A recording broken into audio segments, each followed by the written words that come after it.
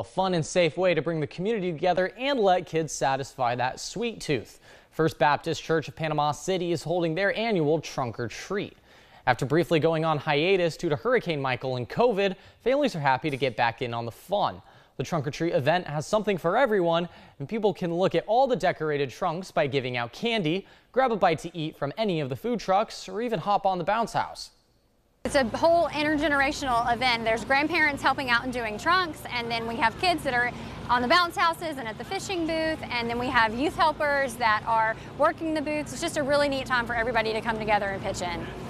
Lee says she was unsure on how many people would show up to the event, but was pleasantly surprised with the turnout.